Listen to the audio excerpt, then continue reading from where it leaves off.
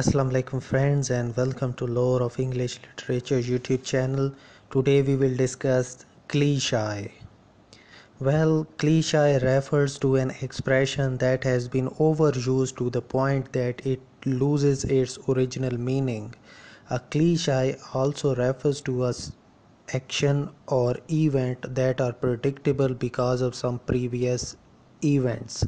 Cliches are expressions that were once fresh and won popularity in public, but they are used so much that now they sound boring and irritating. For example, as red as a rose.